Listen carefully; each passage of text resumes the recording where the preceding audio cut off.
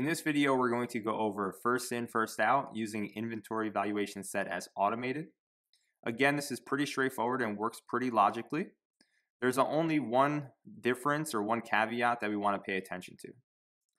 Now, if I go into inventory, we're going to go to reporting and we're going to look at our valuation and we're going to look at our first in, first out product. The total value right now is $75 and we have 3 units. One that we purchased for $30, that was the first one in. One that we purchased for $25 and one that was purchased for $20. Now when we sell our first unit, the cost of that unit is going to be $30 because this is working on a first in, first out. So we just have a stack, and once we sell one unit, we're going to see a new line that's going to remove $30 worth of value. And then the next line, next time we sell a unit, is going to remove $25 worth of value, and then 20 and so on. Now the only difference here is that our average cost for these products is $25 each, and that's what's going to reflect on the product template itself or product depending on if you have variants or not. We don't need to get into that right now, but let's go into our first in, first out product, and we'll notice that the cost price set here and updated automatically by the system is $25, which is going to reflect the average cost of the units on hand. So let's take a look at how this changes. Let's go ahead and instead of purchasing, we'll just go straight into sales and we'll create a new sale order. So we're going to create a sale order for customer 1 and we're going to sell our first in, first out product. And let's go ahead and just confirm this. We'll create the delivery. We'll go to our sale order, create our invoice, and we will confirm our invoice. Now, if we go to our journal entries, the first thing you'll notice is that our cost of goods sold is $30. That's because that's that first product that needs to go out for a total of $30 based on our first in, first out method.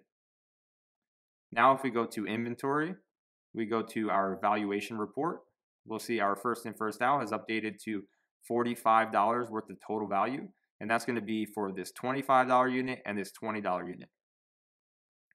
Now if I go to our products and look at first in, first out, we'll see that the cost is going to reflect the average cost of the units on hand, individual values. Previously, we looked at average cost, and average cost wouldn't have updated this because it's the average cost of all units at that time and it doesn't change.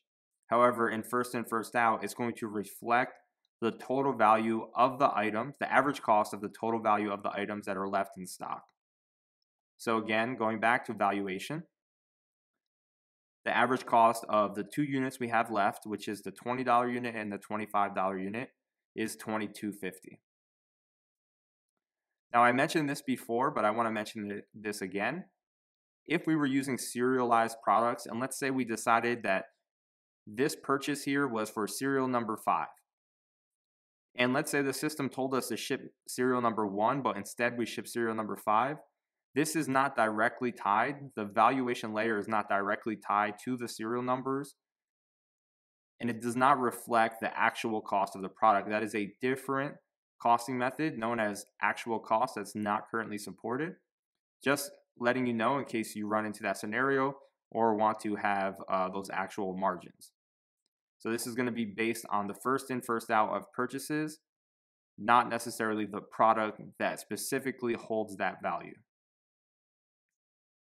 All right, so we see what happened when we sold the good. Let's just go ahead and purchase 1 unit.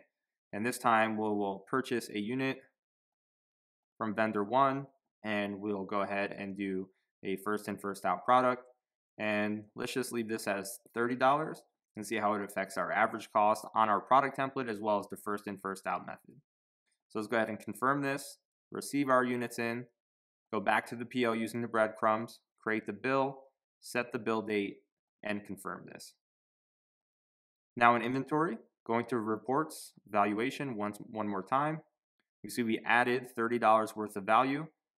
So now we have 25, 20, and 30 for a total cost of $25 and an average cost of, a total cost of $75 with an average cost of the 3 units being 25. So if we go into this first in, first out product, we see that the cost has updated to $25.